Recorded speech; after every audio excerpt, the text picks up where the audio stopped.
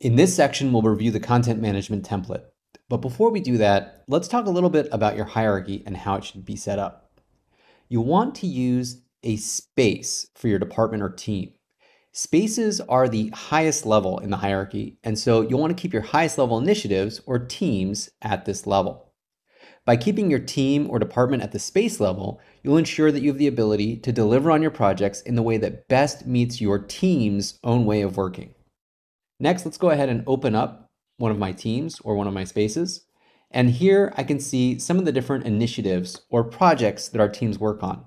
You'll notice that these projects are all in folders and that we also have a list here. Lists are great for simple projects, or if you're trying to keep track at a higher level of your projects, you can use a list for that as well. Folders, on the other hand, are much better for complex projects or projects that happen in multiple phases. And you'll notice that all of these marketing templates that we're using in these training videos are actually in folders. You can see that I've already applied a number of marketing templates here. Let's go ahead and click on the content management template to take a look. When you click on the content management template, you should be taken to the pinned welcome doc at the top here. This doc is really just going to call out where to find the template guide. And so that's where we're going to go next. The template guide can be found as the first list within the content management folder. When I click on the template guide, you can see that it's broken into 3 sections: what's included, setup, and resources. Let's start by taking a look at what's included. We spoke about the hierarchy of your workspace, and here you're actually going to get an overview of the template hierarchy. The template is entirely contained within this single folder called Content Management. As mentioned previously, folders are great for multifaceted projects or projects that occur in phases. Next, we'll see all of the lists that are included in this template. So there are 3 lists in this template: the template guide, incoming requests, and then a number of lists for each content type. The template guide is what we're covering now. And so that's going to give you a breakdown of everything that's included in the template. The incoming request list is where all of your new requests will land once they've been submitted through the request form, which we'll cover in just a moment. And then finally, we've got a list for each content type here: website, blog, social, and email.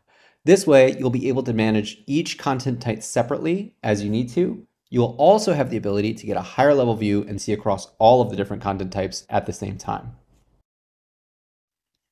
Scrolling down, you can see that views are also called out. Views are the secret sauce in ClickUp that allows you to see the exact information you need to see in the way that you need to see it. This template actually includes a ton of views that will be really helpful to you in reviewing your work. There's list views, form views, board views, calendar views, and down here you can see that Gantt views and timeline views are also called out. We'll take some time reviewing the views when we cover the workflow. But one thing I did want to call out is the importance of the calendar view as a best practice for this particular template, or a best practice for content management. Calendar views are relatively straightforward in that with a calendar view, what you'll be looking at, if I give you an example here, is all of your tasks displayed on a calendar. So you'll be able to see the schedule of your tasks. And across each level of this template, you'll actually notice that a calendar view has been provided. This is going to give you a high-level overview of your team's content strategy and publishing schedule. But again, we'll talk about that in more detail in just a moment. Let's jump back to the template guide and go back to what's included. And let's head down to the next section, which is our custom fields. Custom fields are all of the points of context that you add to your tasks. Custom fields are similar to data points, except many of the custom fields come with added functionality in ClickUp. Just like the views, you can see that this template already has the custom fields preloaded for you. Also, just like the views, we'll take some time reviewing the custom fields when we cover the workflow. Moving down, you can see that there are also a couple of docs that are called out here: meeting minutes and team docs. If I jump over to the meeting minutes doc here, you'll see that 2 techniques for capturing meeting minutes are provided here. Sessions lasting more than 30 minutes have separate subpages allowing for detailed notes and easy navigation. Quick updates can be captured as sections on the same page for shorter meetings and stand-ups. Taking a look at our team docs, here, marketing teams can create content specific to their teams. Docs can be used to capture various marketing documentation, such as marketing processes, briefs, and more. Quick call out, if you're looking for an example content process for SEO, all I need to do is click on the SEO content brief here.